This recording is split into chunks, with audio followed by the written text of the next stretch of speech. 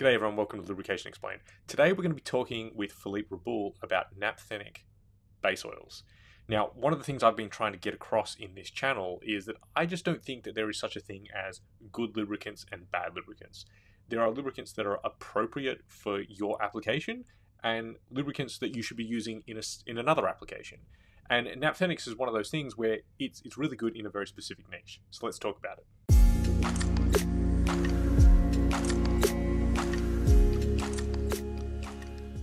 Thanks, Philippe, for being willing to join us today. I'm really excited to talk about this. You know, naphthenics.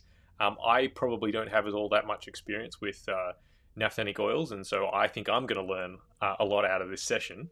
But first of all, could you please maybe introduce yourself?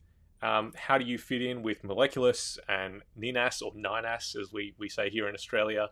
And just give us a picture of your experience in the industry and how you came to Moleculus. Thank you, Rafi. Yes, my name is Philippe Raboul, and I've been for the last 7-8 years now involved in naphthenic oil, or probably even longer than that, actually. For the last 2 years, we've been called Moleculus as the exclusive distributor of Ninas base oils in Australia. And before that, we were Ninas Australia, and I was the general manager here. So that's what we do. Now, perhaps some more words about Ninas, but I know you want to shoot with some questions. No. A little bit about what yes. For people who are not familiar, how does Ninas or Ninas fit in with kind of the wider base oil market?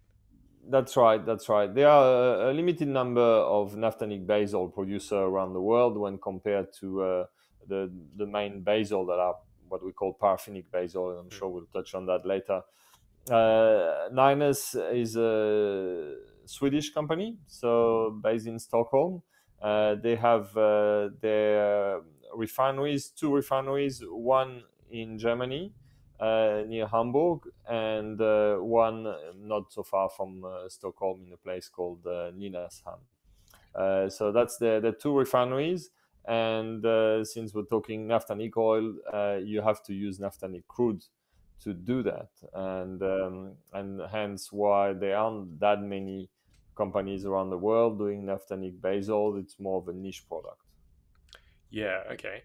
Before we get into the naphthenic crudes, I just want to, you personally, your career started in the paraffinic side, right? As I understand it? That's correct, in the extra paraffinic side, because I was in the polyalpha olefin world. So, right. I started as a tribologist or an engineer working in PAOs.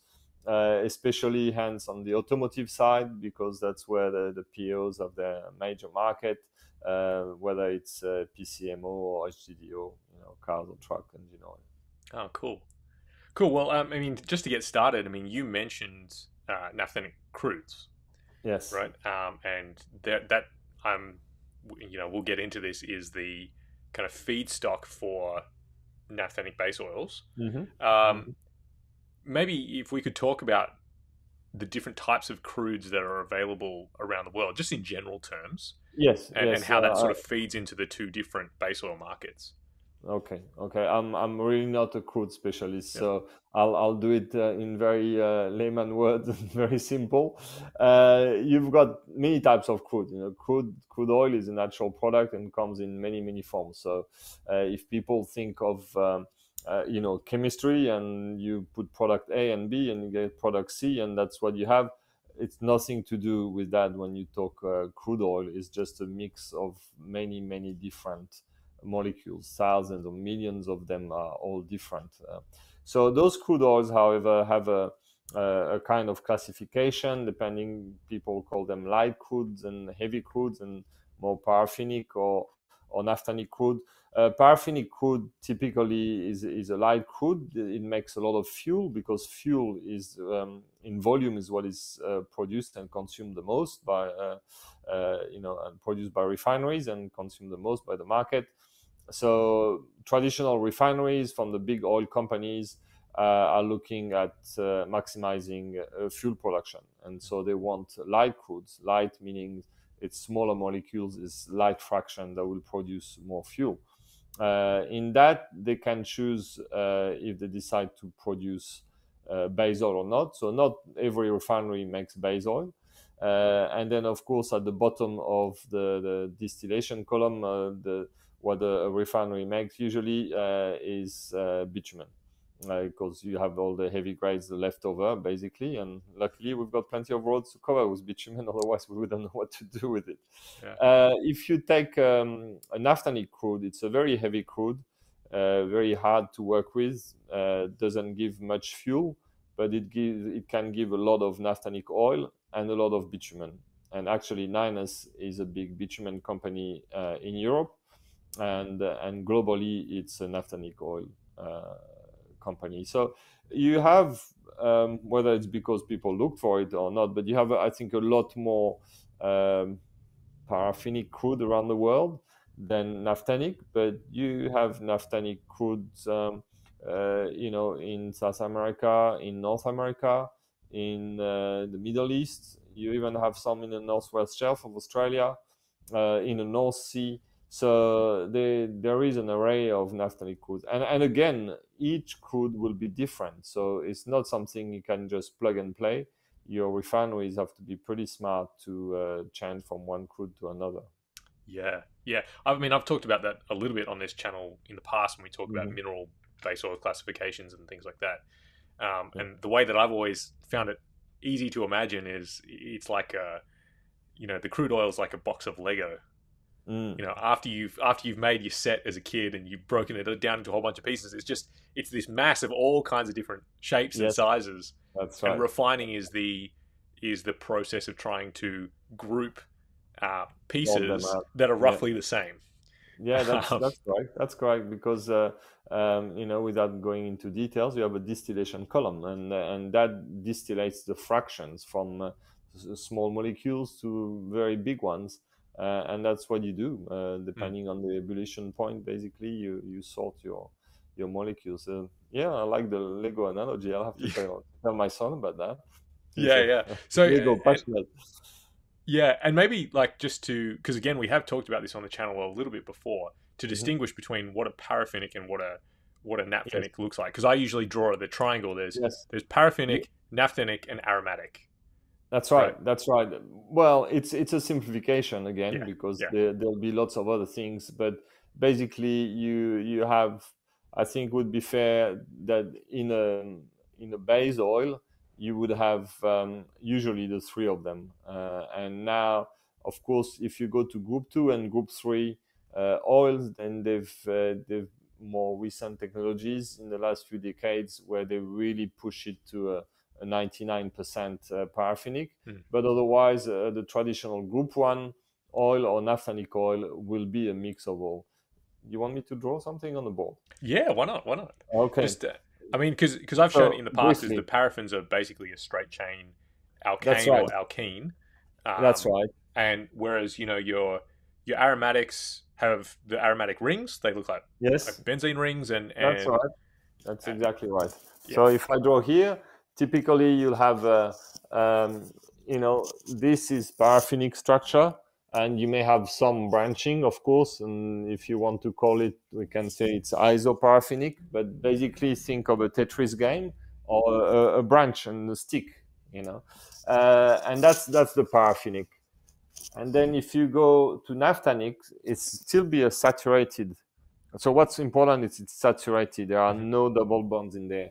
And so you have it starts with a paraffinic chain, and then somewhere you'll have a ring, for instance, of 5. And sorry, my geometry is not too good. And then it may continue with other chain structure, and you could even have mixture of everything. So that would be a typical naphthenic molecule. Okay, it means you've got the rings, saturated rings, and then you've got the aromatics, and the aromatics will come down to our very well-known friends of, if you remember school, where you've got the benzene ring, and that's what you find in aromatics. And etc. So that would be the aromatics, and those means you have a double bond here, and that double bond is susceptible to break, and that's what causes oxidation. So of course they all have different properties. This is not something you want in a lubricant too much, because it will oxidize, it will deteriorate. Those are a lot more stable. Now you can find molecules that will be a blend of all those three. So actually it starts with a very long paraffinic chain, or isoparaffinic, and then it comes to a naphthenic ring or two or three, and then it continues and have some aromatic stuck on it. So you can already start to get the complexity of a base oil made from crude oil. There is no two molecules the same, basically. They're all a little bit different, which makes it very hard actually to measure.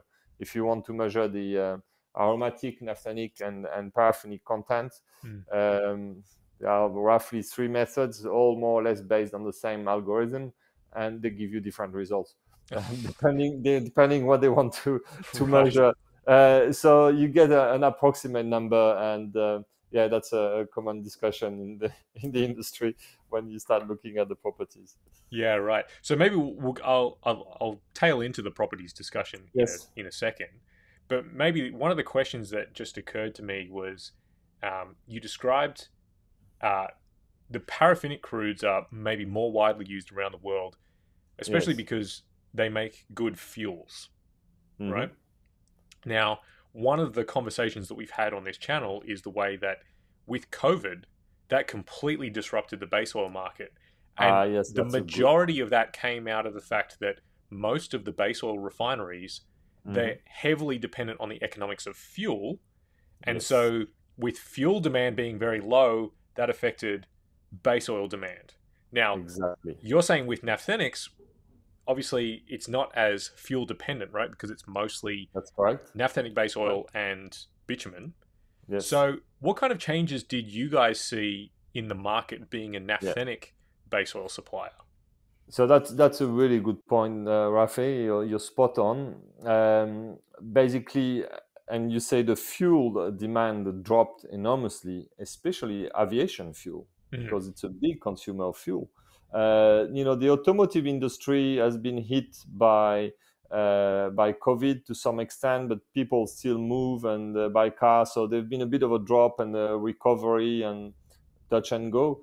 But the aviation, especially international travel, is still down, and so the refineries that normally making jet fuel have cut down. Some of them are closed. A lot of them have been ramping up all the maintenance work they can do, so they're in maintenance shutdown to decrease production, and that's has really caused a lot of damage in the market, because those refineries making fuel and making base oil, paraffinic base oil, meant that they were going to make less base oil, because you can't process crude and only get what you want.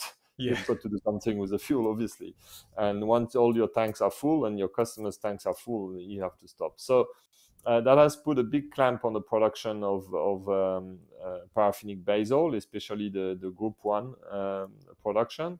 While the naphthenics haven't been impacted directly. But you can imagine that if you've got less Group 1 oil on the market, naphthenic being a good substitute to those oil in many applications, the demand for naphthenic has grown, and so there was tightness, and there's still some tightness on the naphthenic market as well. And we're not talking about all the logistics issues that we know are around, but we won't go into that. It will be a very long session. That continues to plague everyone. Yes. Yeah. Okay. Very, very interesting. No, it's really good to get your insight there. So, now if we do go into that properties conversation, maybe if we can talk about, I think people are going to be generally more familiar with the paraffinic properties. Yes, that's right. How are naphthenic base oils different in both a positive way and in a negative way, for different applications? Yeah. And look, I'm going to go back to my molecules quickly. I don't want that to be a chemistry lesson. Yeah, but that's good. It's something that's it gives you an idea of why. A paraffinic. So just first of all, we measure, because one of the big difference is on the solvency.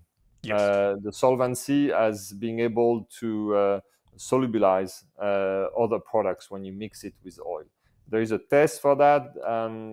It's not 100% perfect or reflecting what will happen in your formulation, but it's a good test. It's called the aniline point. And you mix the oil with an equal amount of aniline, and you heat them up so they mix well, and then you drop the temperature and you see when they start separating. And so if your oil is very inert and doesn't like mixing with aniline, which is a very polar molecule, then it's not going to mix. They'll separate like oil and water. Whereas if they're close enough, they like to stay together, and they'll mix like water and wine. So I managed to place wine in that conversation. And that's all due to electrons. So if you look at this paraffinic structure, the electrons distribution in the that's all, as we know, this is all carbon and hydrogen. So those angles are all carbons, and they all have hydrogen on them, etc. And so the distribution of electron around the atom is pretty equal. Everybody will have the same amount of electrons. I'm not drawing the number of electrons, by the way, but just to show that it's distributed along the molecule, nicely distributed. And that means this molecule electronically is very balanced. And so when it meets another molecule, there is no tendency to want to bond, because all those bonds, all those miscibility, it's all due to molecular forces. Okay, not even talking about chemical reaction, just molecular forces, why they mix.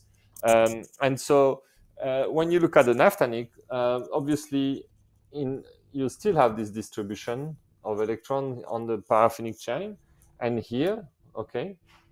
But if you look at in terms of density of electrons on the molecule, well, maybe my ring is a little bit big, but that area will be a bit more dense in electrons because all the atoms are more together. And that creates what we call a dipole. And a dipole means that it's like a little magnet. It's got a north pole and south pole, where here it's distributed so well, there is no polarity, or almost none. Here there is a bit more polarity. And it's that polarity which is kind of similar to solvency that causes the solvency. So molecules that are alike will mix easily. So if you've got polarity, it will mix. If it's not polar, if it's really very polar and non-polar, they're not going to mix very well. And that's what we see. So the properties now that you can find from that is that paraffinic molecule is very inert. It's saturated, very inert. There is no ring to break or nothing. So it's actually very oxidation stable. You see, and that's why in engine oil it does so well. Naphthenics are oxidation stable, but you wouldn't put naphthenics in a car engine oil. But it's oxidation stable enough for many industrial lubricants, for instance. Okay, this is not exact science, but I'm just trying to picture why you won't find much naphthenics in engine oil, although you could find some in the additive package because you need the polarity to dissolve the additives. Yep. Okay, so you see where you start to see where you want to use one and not the other. Now, when you go into industrial lubricants, and if we take metal working fluid, for instance, especially emulsions, we've all seen pictures of metal being cut by a tool, and you've got this white liquid, on top of it. There's a high flow there to cool and to lubricate. It's an emulsion, and in that emulsion, you may have maybe 5% of oil. I may be wrong, but it's an emulsion with a lot of water, little oil. But in that oil part, you may have 30% of additives. How do you get 30% of additive in oil? That's not easy, especially certain additives don't like to mix too well and can be very thick as well. So it's a lot of effort to mix. But if they are in a naphthenic oil, they mix a lot better than in a paraffinic oil. And so probably should yeah. Probably should also explain just in case that the reason why most additives won't solvate in a paraffinic is because most additives are polar, right? Exactly. And therefore you Exactly. need a polar species for it to Yes. solvate Yes. with.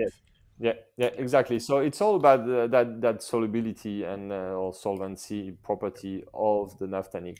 Now, of course, if you go to an aromatic, it will dissolve even better. We all know about aromatic solvent, about that the turpentine you've got at home, or other things like this, white spirit, etc. They're very aromatic, or even diesel. They will dissolve, a lot of things, but you can use them in lubricant. They oxidize, they evaporate. Some of them are carcinogenic, so you keep the application limited to really some areas. But here we're talking a bit more about lubricants, and lubricants will be paraffinic and naphthenic. That being said, you can have a small part of aromatic in there, of certain aromatics that are okay to have. They will increase a bit the solvency, and play a nice little role, but it will be a few percent. We're not talking about a large amount. Yeah. Yeah. Okay. Maybe if I can sort of maybe ask a Yeah. question, it's more industry wide, let's Mm-hmm. say, which is when you look at the API base oil groups, now Yes, recognizing that the mineral base oils, they're all a mix of these three molecules in to a certain extent, right? that's right. In some you're trying to remove naphthenic and Mm-hmm. aromatic, and in some, maybe less so. Um, but if you looked at the API base oil groups, although it's not said, but it's group one paraffinic, Mm-hmm. group two paraffinic, group three paraffinic, and Yes. then group four PAO, which is itself like the king of Paraffinic paraffins, structure. Yes, yes, right? And then everyone else just gets grouped in as group five, yes. unless you're in Europe, and then I And you have think the PIOs are IO. group Yeah. six. Yes, that's Yeah. correct. That's correct. So, uh, and it's okay if it's your opinion. It doesn't have to be a history lesson here. But why do you think it is that our whole conception of base oil and the base oil market Mm. is around this? It's almost like a pyramid, and the top of the tree Mm. is a race to see how paraffinic you can get, right? Yes, So we yes. kind of put it up on this pedestal. Why do Mm. you think that is? So, I mean, the bulk of the volume is driven by engine oils, Mm, car and truck, so PCMO, HGDO, and one of the key property in there is the viscosity index, yeah, with a few other things, oxidation stability and etc. So that group one, group two, group three, group four, the parameters. It's the sulfur content, the saturates, and the VI. yeah, And really, sulfur content and saturate is not a big deal. Everybody can reach those levels, but the race to the highest possible VI is there. And even in a group four in PAO, you still have different VI level. As you would know, you go for metallocene PAOs, very sharp distribution, and get a even higher VI. So group one is actually quite similar to a naphthenic. It's just that the ratio are different. So in a group one, you'll find paraffinic, naphthenic, and aromatics in there, but in with a higher ratio of paraffinic. Whereas in a naphthenic oil, you'll have a higher ratio of naphthenic that still have paraffinic and aromatic. And then refining technology evolved, and people starting to make group two and group three, and you've got those unofficial group two plus and group three plus to get as close as possible to PAO, while PAO is still getting better, and obviously bringing those performance. So you have low volatility, you have a high VI, and you have very good oxidation stability, etc. And maybe let's remind that the viscosity index basically is a high viscosity index means that as you heat up your oil, it's not going to change viscosity too quickly. yeah, Okay, so from a room temperature to an engine running at 100 degrees in the outside, but in the inside probably higher, um, you want to maintain that film thickness to lubricate, so you don't want your oil viscosity to drop dramatically when you heat it up. All yeah, right, and so that's why this high VI is so important, and that allows you to drop the whole oil viscosity, and hence use less fuel, and hence we have the 0W oil, etc., for engine oils. On the other side, when you take a naphthenic oil, you've got a very low VI. Now, of course, when I was in the PO business, we looked at Naphthenic saying, "Oh, we can't even. It's not worth, looking at those oils. We wouldn't. They're not even a competitor. Their VI is terrible," because we had an automotive engine mentality. Now that I'm on the other side, I hardly ever talk about PAOs because for me they're into other applications.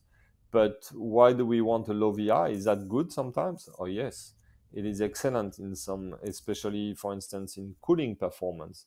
When your oil circulates and extract heat away from the machine, you're happy that the viscosity drops a lot when you heat up the oil, because the lower the viscosity, the better the oil will circulate and eliminate heat. So, and that's the case in transformer oil, although for instance it's not a true lubricant, but transformer oil, refrigeration fluid, you find a lot of naphthenics in there as well, because of their inherent ability to cool easily. And heat transfer fluid, the same thing. It's a matter of transferring heat. So that's another very good property of naphthenic oil compared to the other options. Yeah. No, there's some really good points that you bring up, because one of I think the things that I'm trying to encourage with this channel is the idea that aside from if something is poorly manufactured, that's a different story. But there's not really such a thing as kind of good lubricants and bad lubricants, in my opinion, right? There's lubricants that are suitable for your application versus that they're suitable for another purpose. And so, and one of the things that I'd like to get your opinion on, I came from the industrial world, where for the most part, like a lot of conditions are controlled, especially if you're inside a plant, right? And you've got a gearbox it's not exposed to ambient temperatures. It's always indoors. Temperature fluctuation is not that big. I've always wondered why we cared so much about the viscosity index. Like I was thinking, let's say in a gear oil, for example, that it's, a gearbox in an industrial plant, a lot, like in some applications, will run at the same speed and the same temperature for 99.5% of its lifetime. Yes. So why do you really care about VI, right? If you're only ever operating in one condition. Exactly. So do you see naphthenic base oils used a lot in industrial applications? Yes, and I would say even more and more. Right. There is that deformation, that mentality around the high VI, because it's driven again by automotive, and a lot of lubricant companies are across the board of automotive and industrial application. But when I talk to technical managers and I say, well, do you really care about the VI in your industrial application? And they say, well, not really, or at least most of them. Most applications in the industrial segment is exactly what you said. Why would you need a high VI? And actually, the low VI in some cases, as I mentioned before, will bring you a better cooling, which you need if you want to run a machine constantly. You're better off running it at 60 degrees than 80 degrees, for instance, if that makes sense. And so another perhaps we haven't touched on is greases. And naphthenic oil is a premium product for the manufacturing of greases, because you get really good low temperature properties thanks to that VI. And in grease, guess what? Pumpability is a key factor.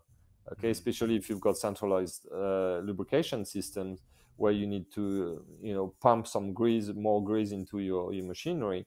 You need that grease to flow, or when you produce it and you're going to put it into, drums or IBCs or some containers as well. You need that pump, that grease to be pumpable.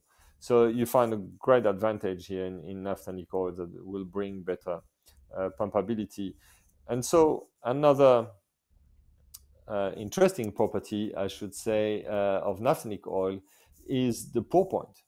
Now, we know paraffinic oil are usually a pretty good pour point, but naphthenic oil have an even lower pour point.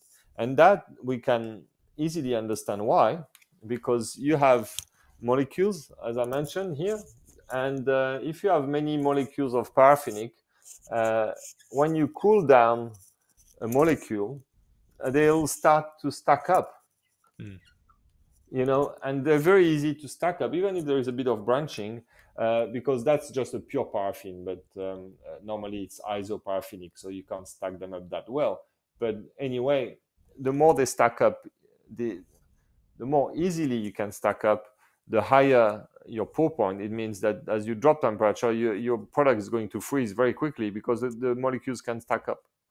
If your molecules can't stack up, the fluid will stay, the oil will stay fluid longer. And try to stack up molecules that have all sorts of rings on them. It's very hard. And so the naphthenic oils are well known for very low pour point. For instance, in aviation hydraulics, when you fly, typical, when you're on a plane, or when we used to be on planes, you could see the outside temperature minus 55, minus 60. For the low viscosity naphthenic, that's no problem. They have a pour point that's below minus 70, sometimes minus 80. So that's another interesting temperature property, that pour point. Perhaps not so critical in many parts of Australia, but around the world, you have that really important property that can play a significant role. Might have to talk to the Australian Antarctic base. Yes, that's right. Well, I have talked right. to them. Yes, for the supply of transformer oil. Of course, you want to be everywhere. yeah, exactly, right.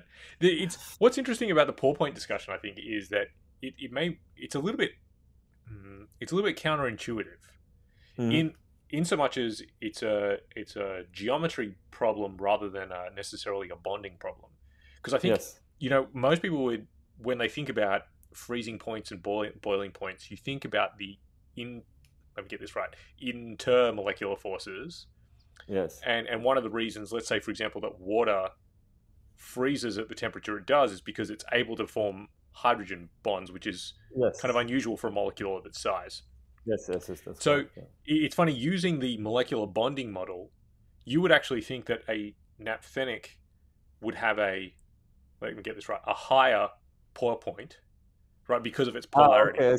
I see what you're saying. Because it should technically bond with itself better, but due to the fact that geometrically they don't form crystalline structures very well, that gives it the advantage over a paraffinic. Right. Water is a very small molecule, and the forces between water molecules are very strong because of this hydrogen bond that we all study at school. Here we're talking about very weak London forces or Van der Waals forces between molecules, so they don't play a role in that sense. I think it's really geometrical, but I'm not an expert. I've studied that a long time ago, so it's maybe slightly trivialized. There will be some people who can tell you more. Yeah. Maybe something else to pick up on. Again, something we've talked about here on this channel before. You talked about the solvency properties, right? Mm-hmm. And specifically with getting additives into solution. Yes. One of the things that I think is plaguing certain industries at the moment is the problem of varnish. Mm-hmm. Right? And generally, like, let's say, for example, in the turbo machinery market, that's been a process of them going from turbine oils that used to be Group 1 paraffinics to now more like your Group 2, Group 3 paraffinics. Mm-hmm. And although they're more oxidatively stable, when you do get oxidation products, they fall out of solution really, really fast. Yes. And they tend to plate out everywhere because the solvency of the overall package is very low. Yes. So is there a place, let's say, for naphthenic base oils? I'm thinking about, can you use it as almost like a solvency enhancer, almost like an additive? Yes, I see what you mean. Look, I'm not too aware about turbines in particular, and I'm thinking there is a trade-off between oxidation stability and solvency in that case. because if you put a naphthenic in a turbine, or I'm not too sure, or in an engine anyway, it won't withstand the oxidation condition. However, you've got great solvency, and so you don't form sludge as easily. Whereas, as you say, with a group 2, group 3, you've got much better stability. But then once you start oxidizing your product, it will not keep the oxidation product in solution, and hence can form deposits or sludge. Or this is a typical case in transformer oil. Most of transformer oil around the world are naphthenic, because it's an oil that will oxidize slowly over 10-20 years, get darker and darker, because all the oxidized molecules stay suspended in solution with the oil. Whereas if you add a paraffinic oil, you run the risk of forming a sludge at the bottom of your transformer after a long time. So it's exactly the point you're mentioning. You want to bring that solvency with naphthenics, but where it's applicable. So I think if you're in an application that high oxidation condition, perhaps that's not the best, and you use some additives. But that being said, in additive package, you're likely to find some naphthenics as the magic link in there to bring the solvency. Because if you put very polar additive into a paraffinic, they won't mix. But if in between you put a bridge, which is a naphthenic oil that mixes with both, then you have a solution, and the three products mix well. Yep. And maybe just to comment on the transformer oil as well. It kind of is an ideal situation in that it's also generally an enclosed system, right? Yes, that's correct. So with a closed system, you don't have the introduction of as much oxygen, so you're not promoting the oxidation, and they run at lower temperatures than a lot of other applications too, right? So that's right. So that's why you can have an oil that lasts 20 years. Oh yeah, in transformers, 20, 30, 40 years is very common. I mean, you still have to maintain a little bit and filter your oil, do certain things. I won't go into detail, but the oil can last a long time, because it will, depending on transformers, but a large transformer that is run properly and not overloaded, the oil may be at 50 or 60 degrees all its life, hardly ever stops, and it's just a bath. There is no lubrication or any element of that destroys the oil, except for that slightly high temperature, which takes a very long time to oxidize the oil. And obviously in a transformer, what you want is insulation, which is excellent with naphthenic oil, and you want the cooling, which is excellent as well, as I mentioned before, and then that solvency. So hence why transformer oil are naphthenic, because they bring the best properties for that application. Yeah. But it's not a lubricant, really. Yeah. Maybe just one last question. Kind of safety and health kind of question, I guess. Yes. Are there any safety implications of using a naphthenic? Now, I don't personally know of any, but like we kind of had a discussion about before, specifically with the benzene molecules, which is more aromatics than naphthenics. Yeah. The aromatics kind of have this reputation as toxic or carcinogens or whatever. Yes. But yes. I think I've heard of naphthenics being used as medical grade oils, right? Or even food safe. So evidently there's quite a big difference between the two, despite their being both cyclic. Yes. So if you go to food grade or medical grade naphthenics, you'll find hardly any aromatics in there. They've all been removed. Now, that being said, in aromatics, not all aromatics are bad for you. So every base oil, you'll find that it's got to have a test called the IP346 that has to be below 3% of polyaromatic of polycyclic aromatic, PCA. Less than 3%. On every specification, you'll find it's the DMSO extractable IP346 method, less than 3%. That's the norm around the industry. That is for polycyclic aromatics. Now, if you want to look at really the nasties, the one that have been proven or highly suspected to be carcinogenic, you're talking about polyaromatic hydrocarbons, PAHs. And so those PAHs, they're not necessarily always measured or looked at. You've got, however, in Europe, legislation called REACH. And for instance, Niners makes sure that all their oil are REACH compliant.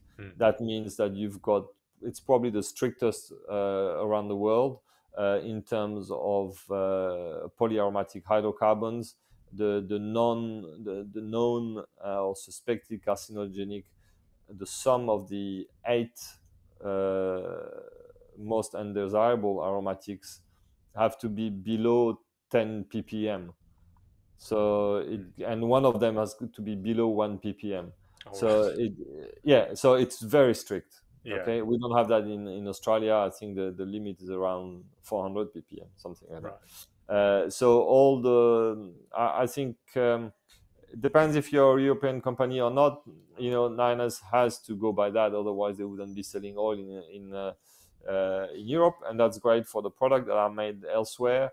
I'm not too sure about every naphthenic producer, but that being said, naphthenic base oil are very safe, and you can have those, and they have some aromatic, some paraffinic, some naphthenic blend in there. You could take a typical 22 centistoke at 40 degree naphthenic oil. Look, from the top of my mind, it would have something like let's say 5% aromatic or 10% aromatic, and 45% paraffinic and 50% naphthenic, for instance. Those kind of blend, and they're perfectly safe and good. Now, if you want to have a technical white oil, you go up in I'd say in refining technique, and you eliminate more aromatics. You may have 2% or 1, 2, 3% aromatics. And then if you go to a medical or food grade white oil, naphthenic, you'd have less than 0.1% or 0.01%. So you have those naphthenic oil, not so much in the lubricant sector, but they will be used in all sorts of industrial applications, from adhesives to rubber goods and all sort of things. Yeah. Cool. Maybe one last question to sort of end on Oh, would be, as many as you want. yeah, just what does the future of the naphthenic market look like to you? Very interesting. As we touched on before, they're in high demand. The production has been increasing slowly but steadily over the years. Whereas if you look at the paraffinic oil, the Group 1 production is going down. Group 2, Group 3 has been increasing because of the demand in engine oil. But Group 1 going down, a lot of those refineries are old and closing. In Europe, most of them are closed, and now we start to see elsewhere those refineries closing down. And that means that people still need base oil with some solvency. And guess what? They turn to naphthenic oil. And then, they can always blend with other grades, with Group 2, and put naphthenic. So they have those kind of properties they're looking for. So naphthenic look, I think, pretty bright for the coming future, because they're finding more and more applications. Also, where, as I mentioned, the range of viscosity. So you can start at 2 or 3 centistokes, and I was mentioning aviation, hydraulics, for instance, or other such applications. But you can go to very heavy ones that we could almost call a naphthenic base stock. They're 400, 600 centistokes, even higher. And those in industrial application, you were talking about gear oil before, they are in high demand because bright stock are disappearing, or let's say because of the closure of Group 1 refineries that are the one mostly making bright stock, you have less and less bright stock on the market. And then, since a lot of the bright stock also goes into industrial lubricants for all the the ISO VG grade, 460 or those sort of, or 300, 200 ISO grades, they need a high viscosity base oil, and we've seen a lot of naphthenics going into that. So there is, and all the middle viscosities are used across the board in lubricants and beyond lubricants, as I mentioned. Very versatile type of oil because of those properties, and especially the solvency. You use naphthenics to make many emulsions in the industrial market, industrial applications.